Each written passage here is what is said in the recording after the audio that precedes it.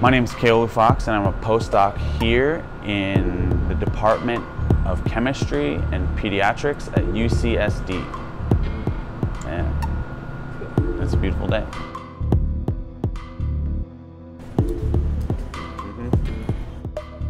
We are headed to the lab, the Comore lab, where I'm a postdoc. Whoop. Come on in. This lab focuses on genome editing technology. You can think about the genome in sort of like a book, and there's, 6 billion pages. And each of those pages is composed of a bunch of words, and each of those words is spelled a certain way.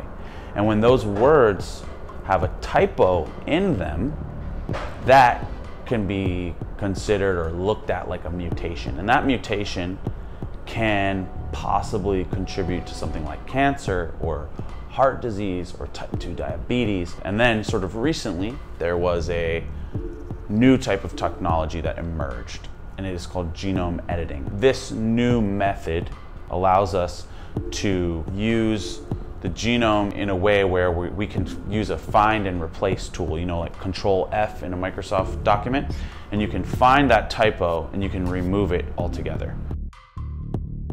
So how do we ensure that the populations of people that need genome sequencing the most are not the last to benefit? My vision is to make genetic research more native, to indigenize genome sequencing technology. I'm really into decolonizing science. Decolonizing science means that, if 95% of clinical trials have exclusively featured individuals of European descent, then whose narratives are we telling using genome information, and who is telling that story? We've been focusing so much on one population of people, we haven't looked at the genome and the variation that exists in it in probably the most interesting populations. Populations of people who are geographically sequestered or isolated on islands or at high elevation. How have we adapted as a species to our different environment? And we really don't fully understand what that means and how those mutations could be used to benefit all of humankind. When I was younger, I played a lot of sports, basketball, football. Failure in that sport really taught me how to work hard.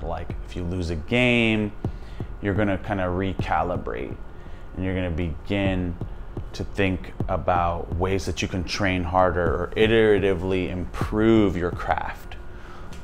Take 100 free kicks so that your free kick is perfect on game day. It teaches you how to work hard.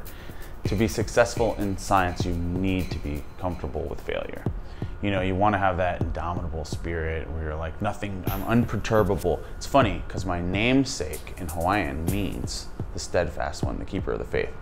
So I feel like it's a perfect name to have, and sort of like energy to personify in science.